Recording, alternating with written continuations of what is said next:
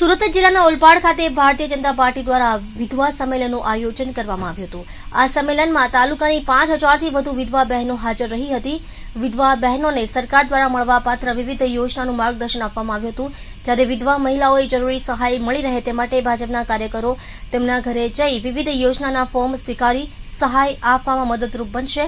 આ કાર્યક્રમમાં સાંસદ દર્શનાબેન જરદોશ તથા ધારાસભ્ય મુકેશ પટેલ ઉપસ્થિત રહ્યા હતા।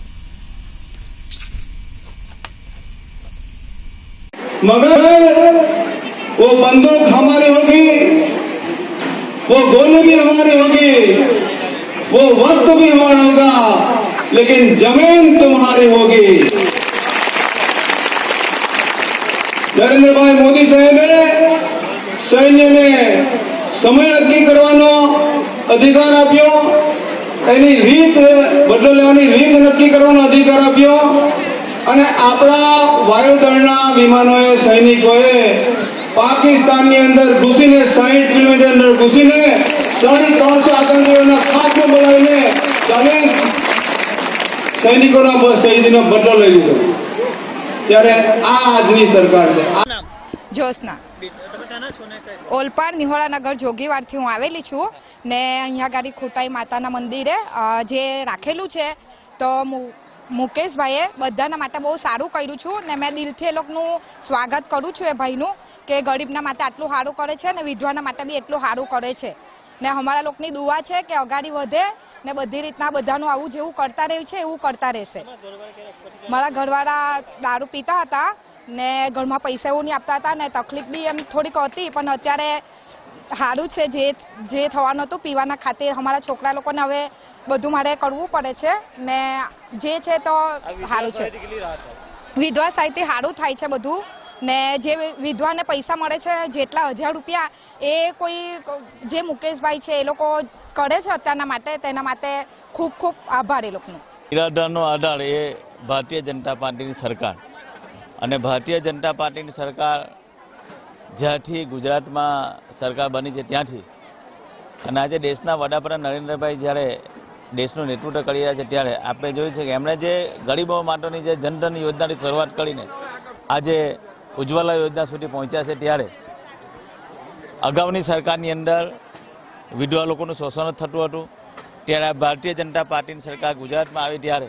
પ્રથમવાર 1000 રૂપિયાનું પેન્શન વિધવાને મળતું થયું હતું અને એમાંની અંદર જોગવાઈ એવી હતી કે વિધવાનો પુત્ર 21 વર્ષનો થાય અને એનું પેન્શન બંધ થઈ જતું। ત્યારે અમારી ગુજરાતની વિજયભાઈ રૂપાણીની સરકાર, નીતિનભાઈ પટેલની સરકાર, આ ભારતીય જનતા પાર્ટીની સરકારે નિર્ણય લીધો કે ભાઈ અમારી નિરાધાર જે વિધવા છે એનો આધાર આ ગુજરાત સરકાર બનવા જઈ રહી છે। ત્યારે એમણે જે 21 વર્ષનો બાદ હતો એ કાઢીને આજીવન સુધી વિધવાને પેન્શન મળે એ યોજના લાગુ પડી। ત્યારે મેં સૌપ્રથમ ગુજરાતની અંદર અત્યારે જ અમારા વિધાનસભા બજેટની અંદર આનું પ્રાવધાન કર્યું દ્વારા વિધવા પેન્શનની અંદર સહાય કરીને જે નિયમમાં બદલાવ કર્યો એના સંદર્ભે આજે ઓલપાડ તાલુકાની અંદર માન્ય